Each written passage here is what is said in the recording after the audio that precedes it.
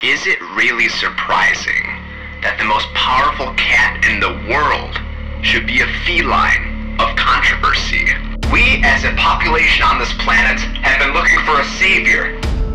We're talking about an alien cat whose very existence challenges our own sense of priority in the universe. This is our planet. They're not telling us the truth. Kittens have a horrible track record of tragedy. Following cats with great power corrupts. Terror and absolute power corrupts absolutely. Chaos. Maybe he's just a cat trying to do the right thing. We know better now, don't we? Cats from hell don't come from beneath us.